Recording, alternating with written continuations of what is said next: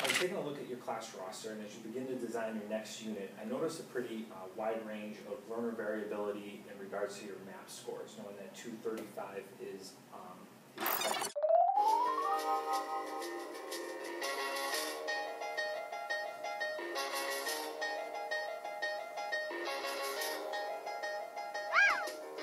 Can you talk a little bit about how you meet the needs of all your learners and how you design lessons to meet their needs? The first thing would be looking at where they are in the bands above or below the standard rate of 235. So I have 4 students that are 2 or more bands below the 235 and 5 students that are 1 band below.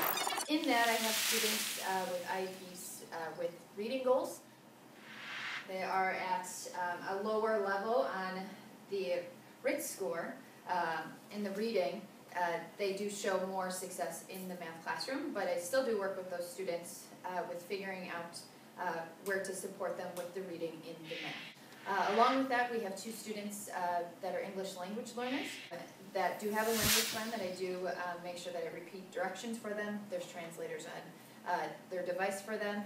They have a lot of graphic organizers to make sure that they're supported.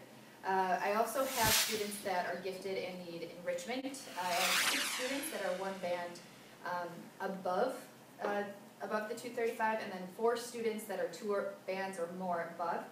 So making sure that we are challenging them and enriching them.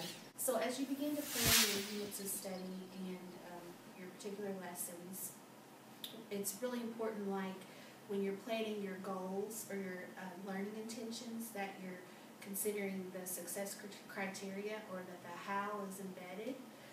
So for the success criteria, we really look at very basic of what we want students to learn, and it's the how and showing me what they know based off of the Common Core standards. So whenever we design lessons, mini lessons, stations, activities, things of that nature, we want to make sure that we're always going back to the success criteria for all of the students, no matter if they need the modifications or if they need the challenge. We have the success criteria that we build off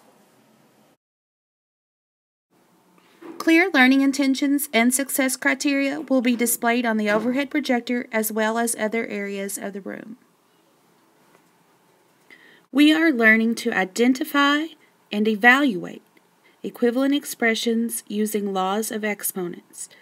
I can't be successful when I use the laws of exponents to solve a complex problem and explain how the laws were used.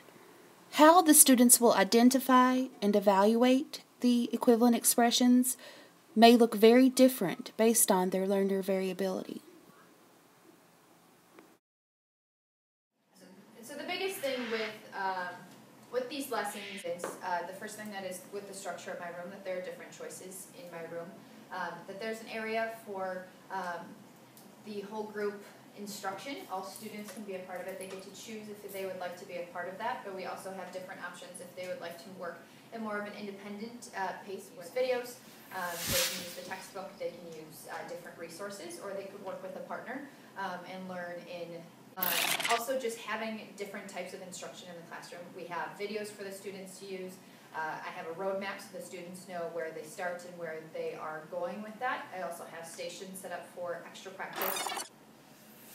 I also have a learning strategist that's in our base that does come in 30 minutes each day to work with strategy groups, both students that struggle, that need more support and modifications, and students that may have challenges or need to be challenged. So we do use our learning strategists in that form as well. Help sheets, keys, things like that around the room. Also for the challenge, taking where we are in the lesson and challenging them in different ways to make sure that we're meeting that students that may need extra support. I want to make sure that I'm giving them that extra support when they need the support, and the students that understand the standard or understand the success criteria of the day, they can continue to go further with that instead of just sitting and and waiting for it. So that was where really the options came into play with that. Really knowing learners and knowing that the learners need to move around a lot more, especially in the 90 minutes, and different types of ways of learning to make sure that the classroom is set up. But I do also have exit tickets and other types of formative assessments that are set in place to make sure that they are showing proficiency on the success criteria for the day. And you had mentioned the roadmap, so what's really I think significant about that is because you're taking into mind the executive functioning skills of your students and how students need to know where they're going and where they're headed. So I think that's really key in that you use that so that students can start to monitor their own progress